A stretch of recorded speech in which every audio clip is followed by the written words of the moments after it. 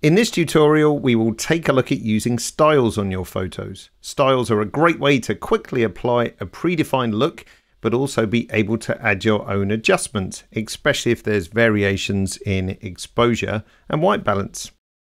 For these images, I'm going to use some of our latitude styles. So let's take a look. So let's start with this photo from John Shell. All the styles can be found in the Adjustments tool tab in the Styles and Presets tool. To preview a style on the image, simply hover over the name of the style, like so. To apply the style to the image, just click once, and you'll see it shown up the top here. Now to remove the style, just click once more. Moving down the list of styles, Capture One will quickly show you a preview, which makes it very easy to choose the one that works best for the image. So I'm going to go for the last one, Malibu Surf Rider Beach. Once again, click once and the style is applied. All the styles from Capture One, including the latitude styles, don't make changes to exposure and white balance. This means it's then very easy to tune the style to work for the photo. So let's go back to the Exposure tool tab. And for this photo, I'll just brighten it a little and click Auto on my levels, just to bring in the shadow and highlight points. Now his face is kind of side lit with the sun, so let's open up the shadows more, just so we get a bit more detail. And also I'll increase the highlight slider just to get a bit more detail back in the sky and the side of his face.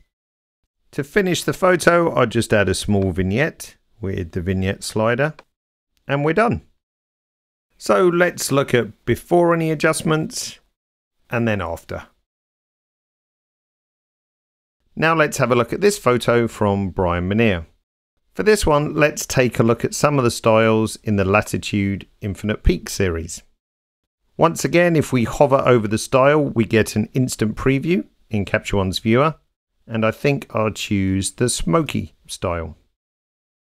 Now this photo is a little bit too dark, so once again I'll go back to my Exposure tool tab and brighten slightly with the exposure slider, and also lift the midtones with the brightness slider. Finally, I like the warmth of the sun hitting the buildings, so I'll increase the saturation slider so we can enhance that effect as well. Once again, here's the image before any styles and adjustments added, and after. Don't forget, for even more flexibility, styles can be added as a new layer. Simply hover over the style as before, but this time right click and choose Apply to New Layer.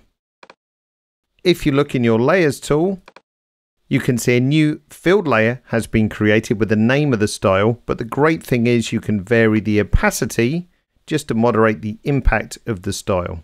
And of course you can add your own adjustments as you did before. You can see that styles give you a great starting point, but you still have plenty of flexibility to edit the photo too. Don't forget to check out the Capture One store to look at all the various style packs on offer.